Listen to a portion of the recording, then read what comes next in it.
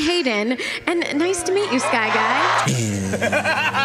Hello there! So young Ahsoka Tano, Ariana Greenblatt, and Anakin Skywalker, Hayden Christensen reunited in real life following their epic appearance together in Ahsoka.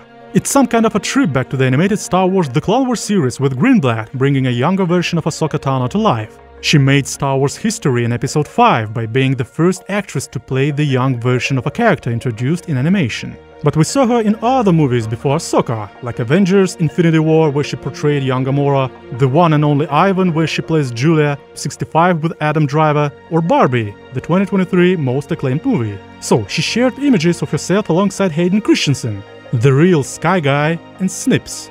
They shared a joyous moment meeting up with one another as they watched Episode 5 of Ahsoka together when it premiered on September 12th. Well, it looks like they were having fun together on set, just like in this photo. The adult Ahsoka, played by Rosario Dawson, also had a good time with her old friend Hayden, as it was shown in amazing behind-the-scenes footage. That's all! Thanks for watching, like, subscribe, watch more videos, and see you next time! May the Force be with you!